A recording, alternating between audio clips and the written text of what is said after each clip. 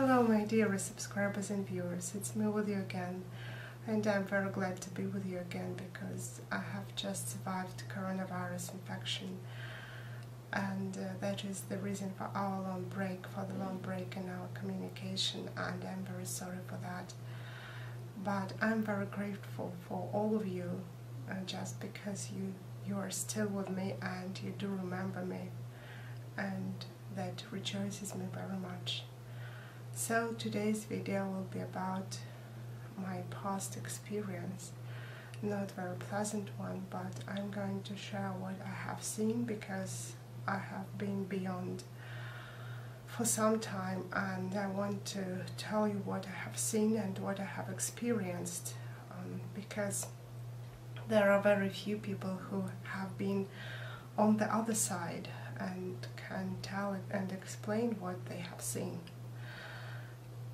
And I want to ask you to share your comments, whether you had similar experiences, whether you have seen something similar to what I have seen, and for us to try to compose a common ground, common experiences, common impressions, because there are very few people who have them. First of all, it was very strange to wake up and to realize that I don't breathe, because they used artificial lung ventilation, and after that I regained consciousness, and doctors tried to make me breathe again, breathe myself. And it was very strange to open your eyes and realize that you are alive. You are alive because you see everything, but you don't breathe. And it's very weird to feel, but doctors made me breathe again, breathe myself, and I woke up every morning and went to bed every night with a thought that it's very pleasant to have a chance to wake up, to have a chance to see the light, to see the sun, to be alive again. And I'm very grateful. In this video I want to say thank you to all the doctors who made me alive, who helped me to survive, because the ambulance came very fastly. I didn't have to wait for hours because I was out of breath already and my heart started aching, so I didn't have any time to lose. So the ambulance came very fastly and took me to the hospital, and the doctors quickly realized what it was and started to help me. So I'm very grateful to all of them, and I'm very grateful for all the care that was taken for me. The hospital was not really very comfortable, as no hospital is as comfortable as your home, but the doctors were very kind, and the doctor who helped me to survive, the main doctor who followed all the illness, was the best one I have ever met in my life, and her name was Hope. And when I realized that I was going to faint and perhaps these are my last moments, I looked at her and hoped that she would help me. By the way, her name was Hope, so I thought that it's not the coincidence, that it's my chance and it's my reason to survive, it's my hope to survive. But after I woke up, I was made breathe again. I was taught to breathe again without any help. And then I came home, and I had to console myself and just make myself think that one day I will go away from this world, I will be on the other side. And I started to analyze what I have seen on the other side. Actually, when I fainted, I realize now that I was kept alive artificially.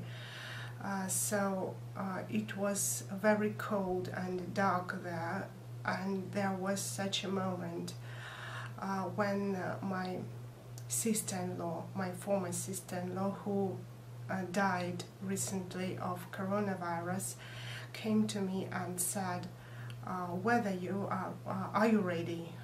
And I answered,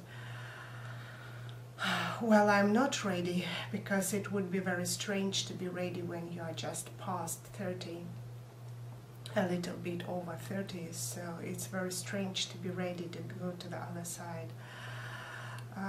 And I told her to go away, and she went away, looking a little bit irritated. Well, I know that different religions explain going to the other side different ways. Some say that you will be reborn in some other creature. Some say that you will go to paradise. Christian religion and Islam tell these things. Well, I do believe in God, and I don't think that all that I have seen is everything that I am going to see when I am going to go to the other side forever. But I have seen no paradise, I have seen no hell. I saw an empty, dark space, absolutely empty and absolutely dark. And you can feel that emptiness behind you, in front of you, below your legs, above your head, everywhere. So you are just in the middle of that empty, dark, cold space. And you can almost physically feel that coldness.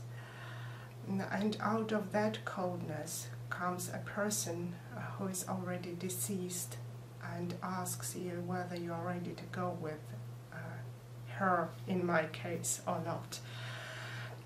I was lucky to send her away, and after that I woke up and I realized that I didn't breathe. That was my experience. And actually, when my mother-in-law died, I saw her going to the same empty, cold space, dark space. And what I'm thinking about now is whether that empty, cold darkness is everything we're going to meet on the other side, or is it just a transition to the other side.